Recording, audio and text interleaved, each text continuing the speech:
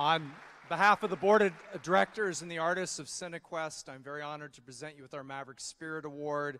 Its symbol is the originality, the bold spirit, the visionary that does work from their heart and their soul versus a formula or a pattern. Congratulations, and thank you so much for being with us. Thank you. Thank you.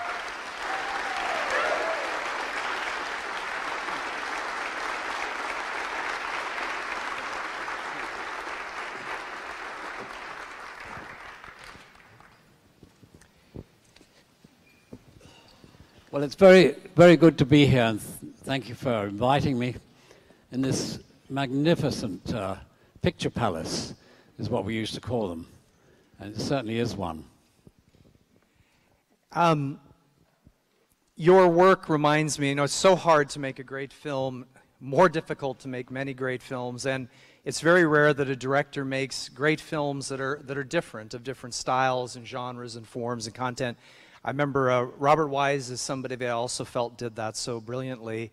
And I asked him, okay, well, you make all these different kinds of films. What kinds of films do you most enjoy making? And he said, successful ones. And I was wondering how you define success as an artist and a director. Well, I think that when you make a film, if it's successful in some degree, it means that you can make another one. And that's how I define success, a film that allows you to do another one. And, you know, an awful lot of very talented people, men and women that I've known, who made a first film that didn't work, and that was the end of it. This is particularly the case, I think, if you make a first film that fails, it's very, very hard to have a career. And so I was lucky, I suppose. I just managed to squeak by. And of the films, is there one, though, that you feel did not get quite the recognition that you felt it would, or was maybe later became more of a cult classic and didn't get the initial recognition? Well, you know, I remember seeing Billy Wilder in Cannes. He just made Buddy Buddy, which turned out to be his last film.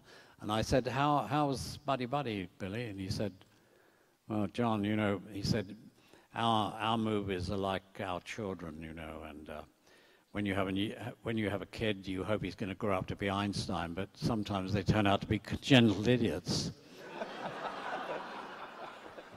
So I've had one or two congenital idiots in my career, and if you have a handicapped child, you always rather love that child a bit more than the ones who are fit and well and healthy. I made this film, Gonzalez, with Sean Connery. Well, well, you see, there's quite a lot of enthusiasm for it. But it's one of those films that went from failure to being a classic without ever passing through success. And last week in Los Angeles, Fox are restoring it, and it was the cameraman was the great Jeffrey Unsworth, who had a special method of shooting which gave a kind of a slightly, you know, impressionistic effect, diffused, and it was a system that only lasted a few years because a number of other cameramen took up this idea, and some beautiful films were made with it. But when they submitted it to high-speed printing, the negative wouldn't stand up to that. So the studios forbade cameramen to use that method. So there's just a few years in which films like Zardoz were made. And I thought I'd never see those colors again. And last week at Fox, I worked on it with them, and they have restored it to its former glory. I'm glad to say it's going to be out on Blu-ray shortly. That's great. So, you know, the making of a film is a journey, sometimes a long one and arduous, but what was the film that you most enjoyed making? Can you talk to us about that process and why you loved that one? I didn't enjoy making any of my films. There's too much stress and tension, and I mean, when people say to you, "Are you making a film at the moment?" they usually mean, "Are you shooting a film?" And of course, the shooting is the shortest part of the entire process. It takes you 2 or 3 years to make a film, and probably only 8 weeks of that is actually shooting it. And it's always a very tense and exhausting process. I mean, there are moments of pleasure, there are moments of enchantment, there are moments of revelation, but for the most part, it's very unpleasant. I like writing, I like preparing, and I like editing, but the shooting of the film is the second most unpleasant part of the process. You want to know the most unpleasant part? It's what we're doing right now. Well, thank you for doing it, regardless. I'm kidding you. So you mentioned Billy Wilder. Are there certain artists that really have inspired you in your work, and would you mind talking a bit about them and why? Well, I was a great fan of silent cinema, and I made a documentary about D.W. Griffith for the BBC, a 1-hour documentary. And I'm an enormous admirer of him because he and his cameraman, Billy Bitzer, invented the whole grammar of film in a few years during the First World War. And you see that in I understand you played Birth of a Nation, which is very rarely seen because it has these very racist elements in it. And when I made this documentary with the BBC, I wanted them to play Birth of a Nation alongside it or on the following night. And they said they wouldn't do it because of the racist elements. So I said, well, I'll cut those out. And they said, no, you can't interfere with the work of a great artist. And this is sort of, political correctness gone mad. They wouldn't allow this great movie to be shown because of the racist elements, and they wouldn't let me cut it. And I pointed out that Griffith actually cut it. He did several versions of that film, depending on where it was being shown. But there you are. But certainly Griffith was an influence on me, but, I had the great good fortune going to Hollywood in the 60s when Hitchcock and Billy Wilder and John Ford were all still working, and so I had a kind of direct line back into those great men. That's wonderful. We have the opportunity, a week from Friday, we're showing Vidor's The Crowd here with the organ accompaniment, which we're very excited about, a great silent film. Could you talk to us a little bit about your formative years growing up and how, your life at that time and how it has influenced these great films, Hope and Glory and Queen and Country? Well, when my mother fled, when we lost our house in the war, and my mother took us to the Thames at Shepperton, and this was very close to the Shepperton Film Studios, and I used to watch films being made, and I had this ambition to be a clapper-loader. A clapper-loader, you don't use that term in American movies, but The clapper loader is the guy who does the clapper, you know, and also loads the film into the camera. And he's at the very bottom rung of a film crew. And I desperately wanted to be a clapper loader. And I applied to all the studios, and I got turned down by them all. And so I had to become a director instead.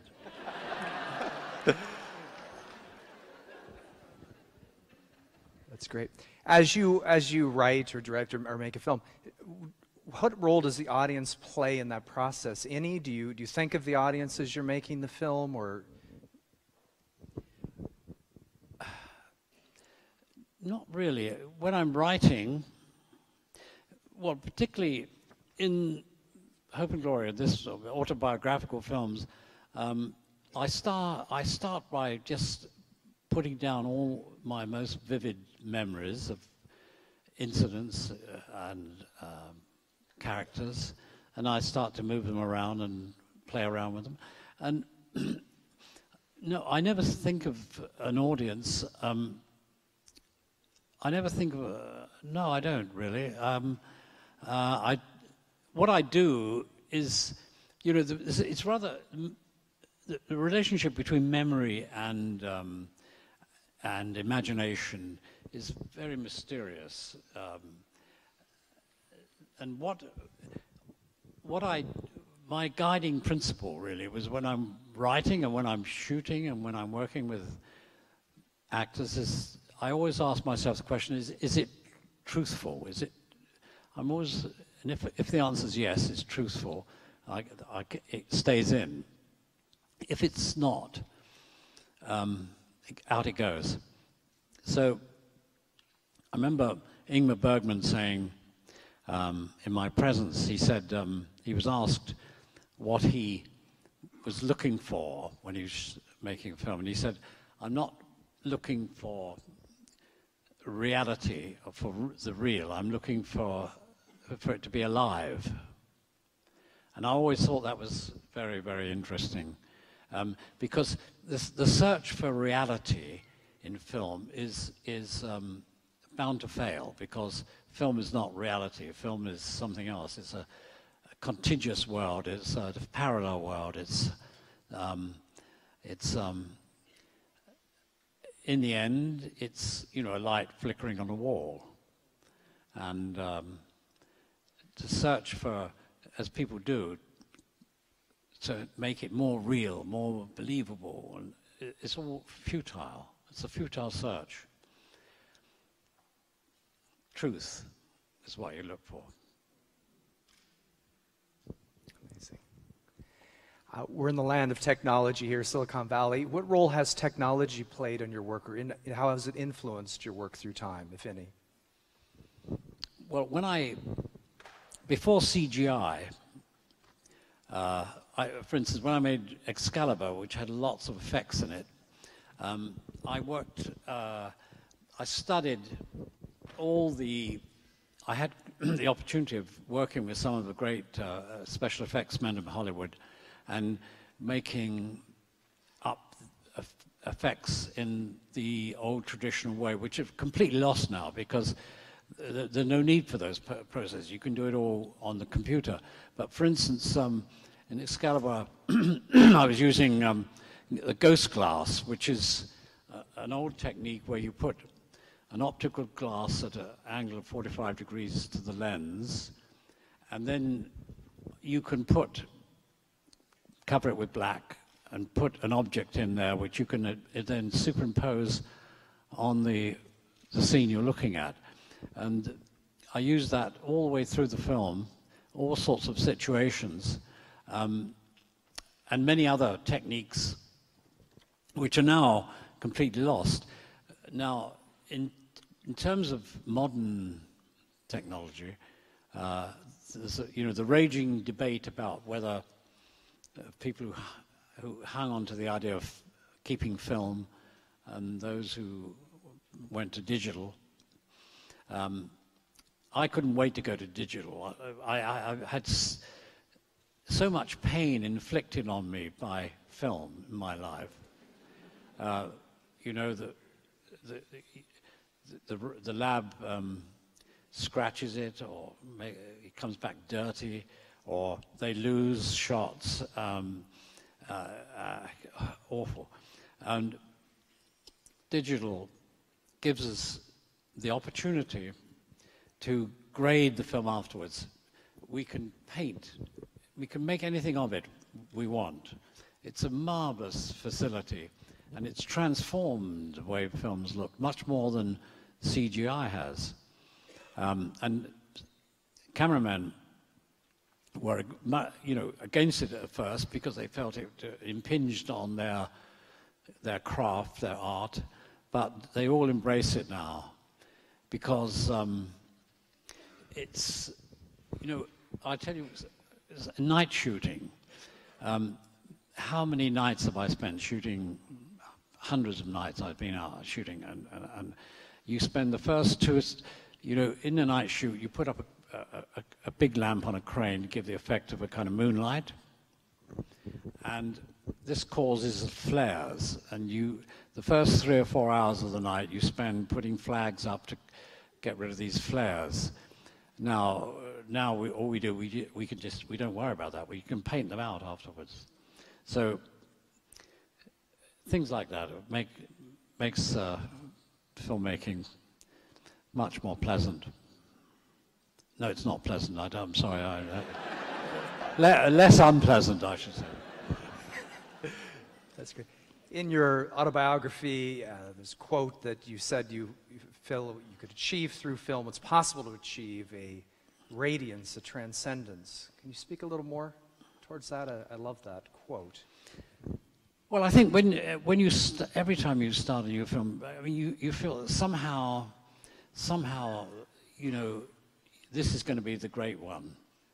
This is the film that's going to transcend. It's going to sweep the audience up and into the film, and they're going to lose their bearings, and they're going to disappear into the film, and it's going to bring them revelation and transcendence.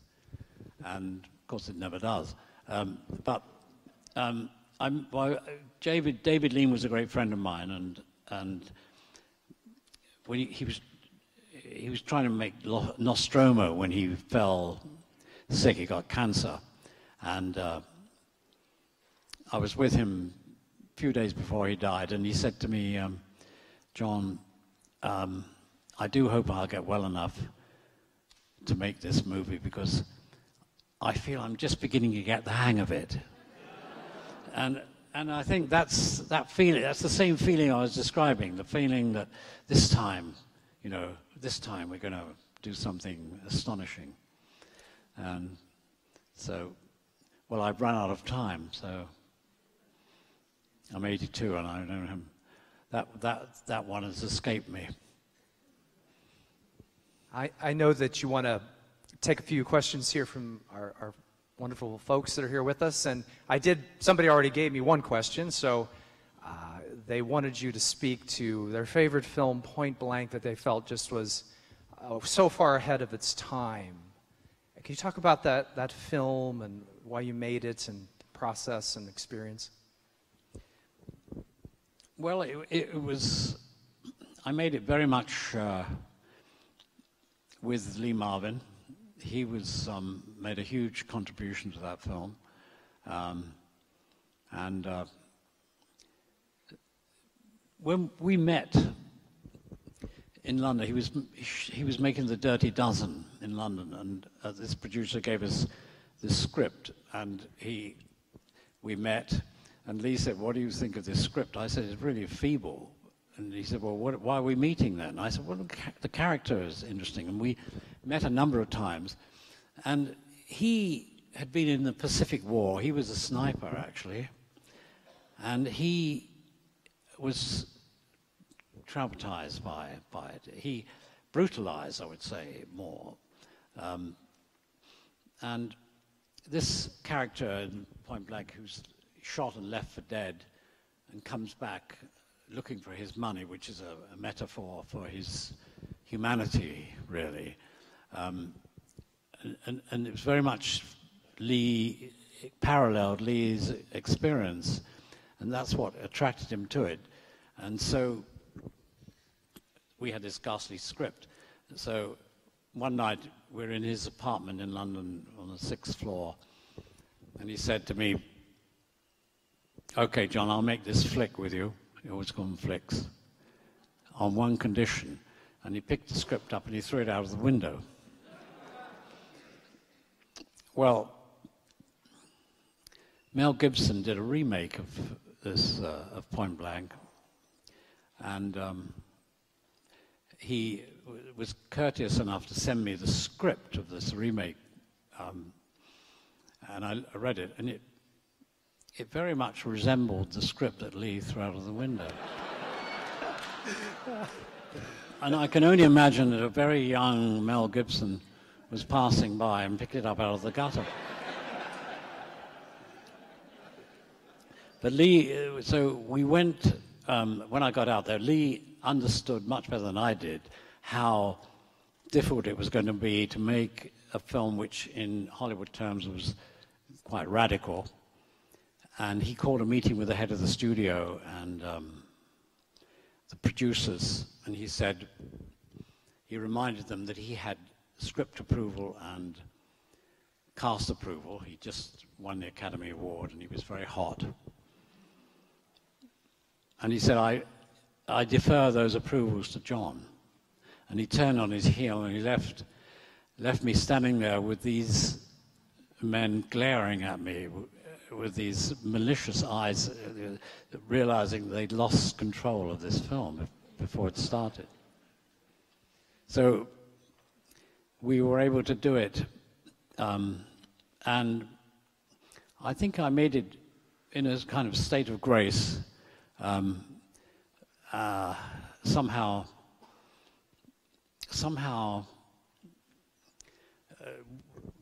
Lee and I worked so closely together that when we were shooting, we hardly spoke because we'd worked everything out beforehand. Everything was, and it just worked. And he was right towards the end of the film. We were shooting on Alcatraz, and I was exhausted. And we'd just come up from Los Angeles on the previous night, and I just couldn't work the scene out. I blanked out, and Lee came over to me and said, "Are you in trouble?" I said, "Yeah, I don't have. I've got to work this thing out." And he went away and started roaring and shouting and falling on the floor, acting drunk. And the production manager came over to me and said, "Look at the state Lee's in. You can't possibly shoot on him like that. And we'll get him some black coffee or something, you know." And once the pressure was off, I solved the problem in a couple of minutes. And I went over to Lee and he made this incredible recovery from drunkenness to sobriety in about 30 seconds. That's fabulous. So we're going to take some questions, please. If you wouldn't mind raising your hand, I'll call on you, and then I'll repeat the question. Please say it loudly, but just in case folks can't hear it. Love to hear from you. Yes, ma'am? The Emerald Forest is also ahead of its time. How do you feel about what's happening to the rainforests now? The Emerald Forest was ahead of its time. How do you feel about what's happening to the rainforest today? Well, yes. I mean, I made that partly because I was very concerned about the Amazonian rainforest, and I spent a lot of time traveling through it, and it's magnificent. And to see it being cut down and was pretty horrible. But I got over that, actually, because I realized that cutting down the rainforest was a very bad thing for us, the human race, but it didn't matter that much to the rainforest because in 1,000 years it could replenish itself, and 1,000 years is not very much time in the life of a forest, and it will come back, but not in our time.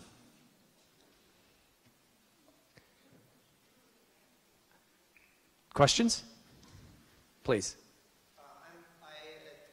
In addition to some of the other people in this audience, I'm a great fan of Zardoz. And I was wondering if, when you were writing that script, if different characters are meant to represent different philosophies, and if you even remember that much of the production of Zardoz. Great fan of Zardoz. Are the characters supposed to represent different philosophies?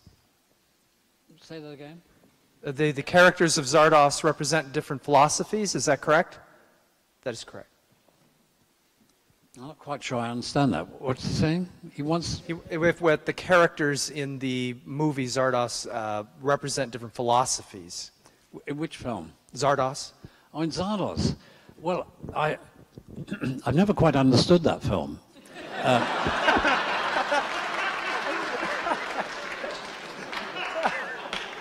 But my starting point of it was that, you know, you could see how the well-off had, you know, better medicine and lived longer lives than the poor, and that tendency was going to increase. And I thought if you extended that idea into the future, you could see that medical science could solve the problem of aging and death. And you so have an elite which becomes immortal, and the rest of the world kind of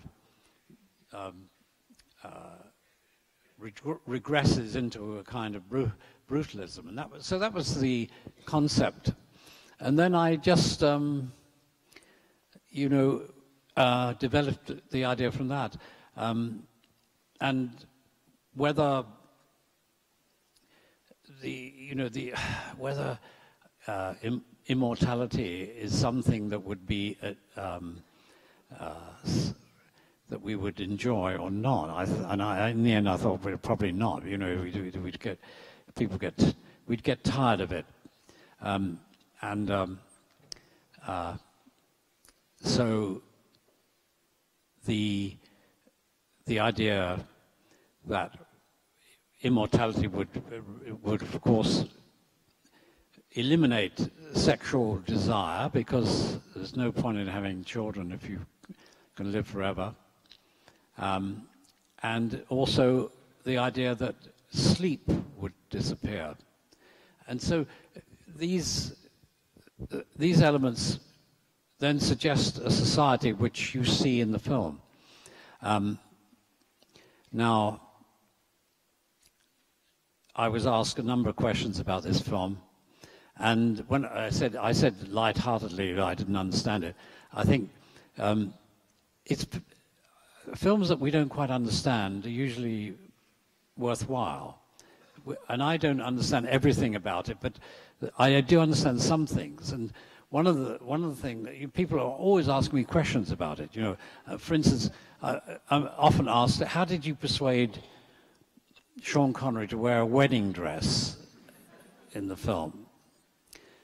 And I said, well, I use the same method I use for telling 4 actors to get into these canoes and go down the cataract, you know, which is to say, okay, in the scene, you 4, you get into those 2 canoes and you go down those rapids, and I walk away before they can say anything. And the same thing with the wedding dress. I said, oh, Sean, you see this wedding dress? You wear that in the next scene. I walk away. And Hitchcock used this method. He would go up to an actor and he'd point to the script. He'd point to a word in the script and he'd say, "Dog's feet." And the actor would say, "Dog's feet." Oh, pause. He wants me to pause. And by the time he's worked it out, Hitchcock had left, so he couldn't argue about it. I knew one director always had a crane on the set, so that if he saw an actor coming up to him, he would get on the crane and have himself lifted up.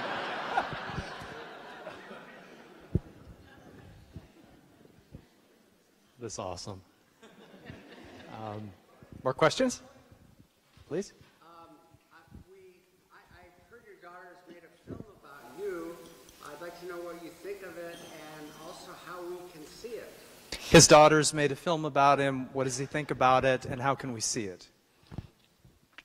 Well, I find it acutely embarrassing, and so I'm not that keen for you to see it. But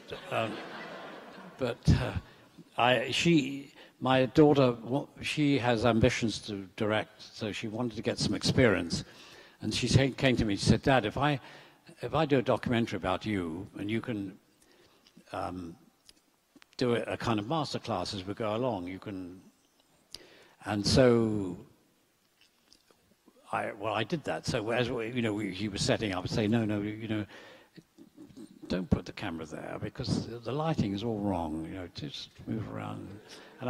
And anyway, what she did, she kept the camera running while I was telling all these things, and so she included all the embarrassing things that I did, and excluded all the very intelligent elements. And you can never trust a daughter.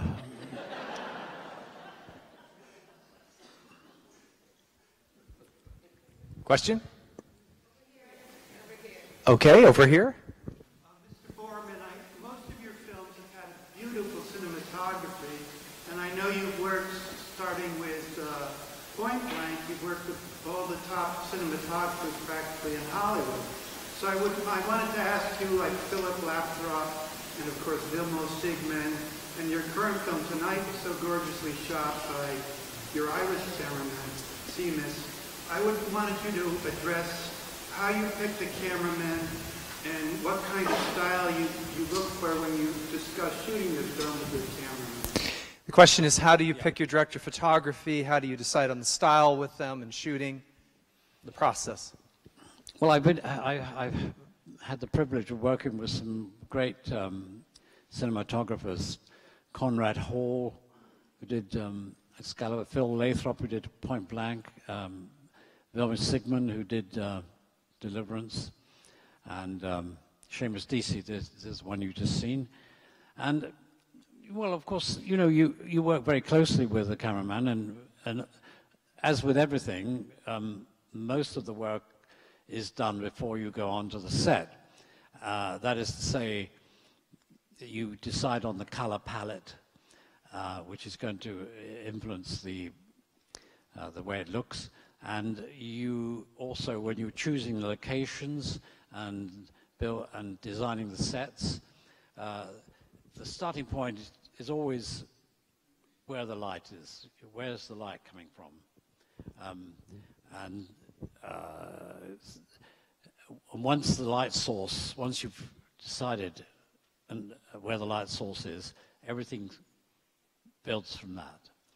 And so you do that work with the cameraman, and he, of course, can only film what is set before him. And basically, if you point your camera at something beautiful, you will tend to get a beautiful shot. It's complex. I